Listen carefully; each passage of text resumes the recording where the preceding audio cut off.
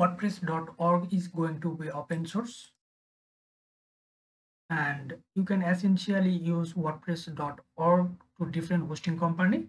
You have all control, but WordPress.com, you don't have any control. That's why go inside WordPress.org/download. After getting this page, scroll down and hit download WordPress latest version.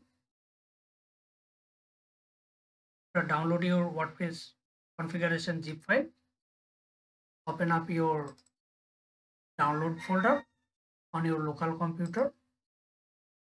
This is our WordPress configuration zip file.